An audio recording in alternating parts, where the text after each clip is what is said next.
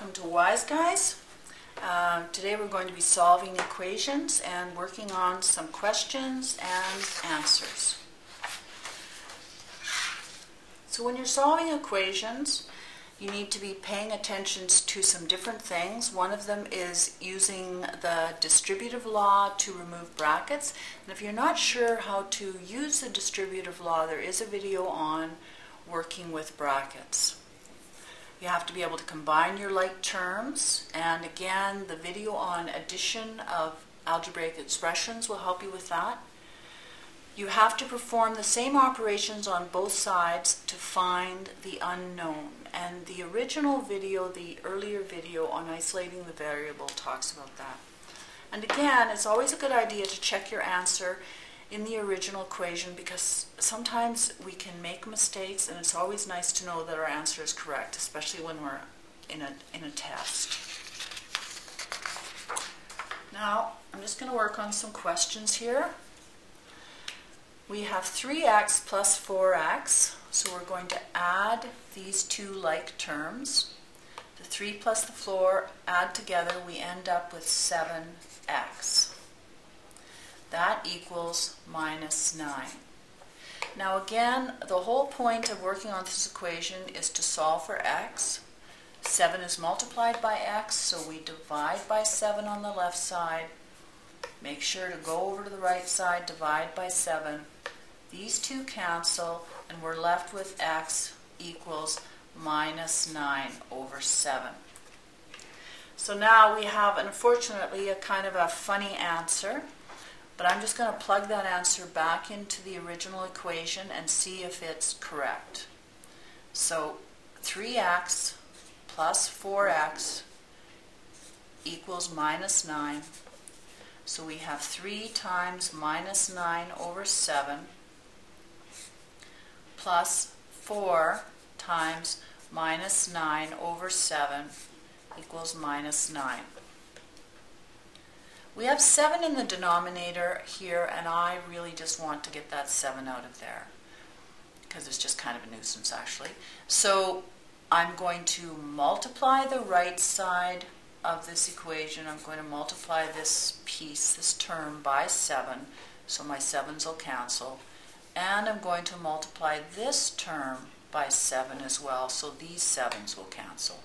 If I multiply this term by 7, and if I multiply this term by 7, I must multiply my minus 9 by 7. So here my 7's cancel, here my 7's cancel, and I'm left with 3 times minus 9, which is minus 27. Here I'm left with 4 times minus 9, which is minus 36. And minus 9 times 7 is minus 63. And fortunately, minus 27 and minus 36 add up to minus 63, so we have the correct answer. And again, when you're working with stuff that sort of seems a little complicated like this, just slow it down, take your time through it, remember how to work with fractions, that sort of thing. Now here we have 6t minus 5 equals minus 2t. We need to get our t's together. So I am going to add 2t to the right side and add it to the left side. So I have 6t minus 5 plus 2t equals minus 2t plus 2t. So again, I'm thinking to myself, I'm adding the 2t here on the right-hand side, and I'm adding the 2t on the left-hand side. Here we have 6t plus 2t, which is 8t. And we still have our minus 5. The minus 2t and the plus 2t give us 0. Now, we need to get this minus 5 over to the right-hand side. So what we're going to do is add 5 on the left, and we'll add 5 on the right. These two cancel, and we're left with 8t equals plus 5. Now again, we're just trying to solve for t. So I'm going to divide the left by 8. I'm going to divide the right by 8. These two cancel, and I'm left with t equals 5 over 8.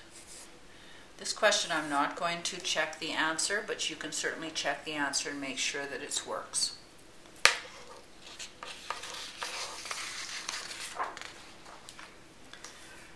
In this question, we have 6 divided by r equals minus 4r plus 1. Now again, we have two r's here, and we have to get them together. All right. Usually, I think about what's the biggest problem I have to deal with, and I try to deal with that first. So the thing I want to get rid of is my 6. So I'm going to multiply the left side by 6, and I will multiply the entire right side by 6. Now it's very important to stop and think about that when you're multiplying on the left side and you have a large quantity on the right side that you have to multiply that number by. You're multiplying the whole thing by the 6. All right? So it's important to put your brackets in. On the left, my 6's cancel, and I'm left with r equals minus 4r plus 1 times 6. Now at this point, we're going to use the distributive principle to multiply that 6 with the minus 4r and with the 1. So we have r equals, so the 6 is multiplied by the minus 4r. That gives me minus 24r. Then we add it to the 6 multiplied by the 1, which gives us 6. Now at this point, again, we still need to get these r's on the same side. So I need to take this minus 24r and move it over to the left. So I add it to the left side, so plus 24r, and I add it to the right side, and I add it to the left side. Minus 24r plus 24r gives me 0. So on the left, I have r plus 24r equals 6. R plus 24r is 25r, because there's a 1 in front of this r. So 25r equals 6. I'm going to divide by 25 on the left. I have to divide by 25 on the right. These two cancel, and I'm left with r equals 6 divided by 25. So let's just check this one. This one looks like a little bit crazier question, and it might seem like it's a little difficult to check. R over 6 equals minus 4r plus 1. Remember, r is 6 divided by 25. So on the top here, we write 6 divided by 25 divided by 6 equals minus 4 times 6 divided by 25 plus 1. Now here we have a fraction essentially divided by a fraction. So when we have fractions divided by fractions, we flip the bottom number. So this becomes 6 over 1. We have a fraction over a fraction. So on the left side, this is actually 6 over 25 times, this bottom number flips and becomes multiplied by the 6 over 25. So now we have 6 divided by 25 times 1 over 6. And as you can see, what we did was take the denominator and flip it, turn it up, and multiply it by the top number. Here we have minus 4 times 6, which is minus 24, divided by 25, plus 1. 1, if we talk about it as having a denominator as 25, is actually 25 divided by 25. Now, 6 times 1 divided by 25 times 6. With this equation here, we can just get rid of our 6's. So this becomes 1 over 25 equals minus 24 over 25 plus 25 over 25. When we're adding fractions, all we do is add the numerators. So minus 24 plus 25 gives us a 1, and our denominator stays the same as 25. So then you can see that this answer is correct as well. Thank goodness, because it was a hard one. And here's our last question. Here again we have to work with the distributive principle. We have 2 times r minus 3, so we take our 2 and multiply it by the r, and add it to the 2 multiplied by the minus 3. So this becomes 2r, and 2 times minus 3 is minus 6, equals 5r plus 2. Now again we have to combine our r's.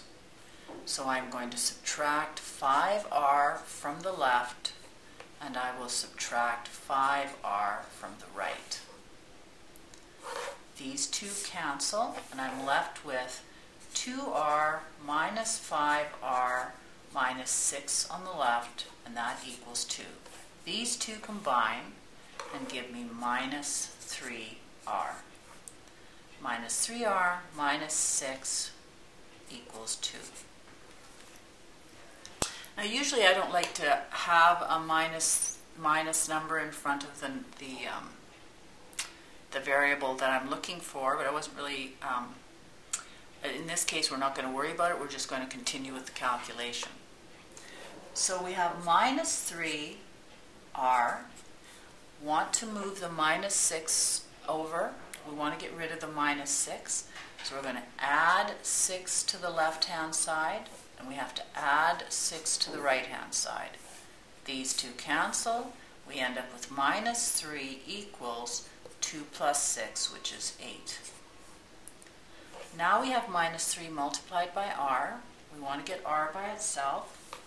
So we're going to divide by minus 3 on the left, and I divide by minus 3 on the right.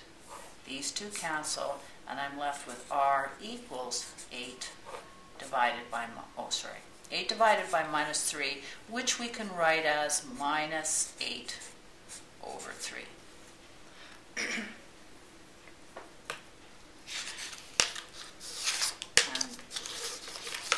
And that is solving equations. I hope you have a good day.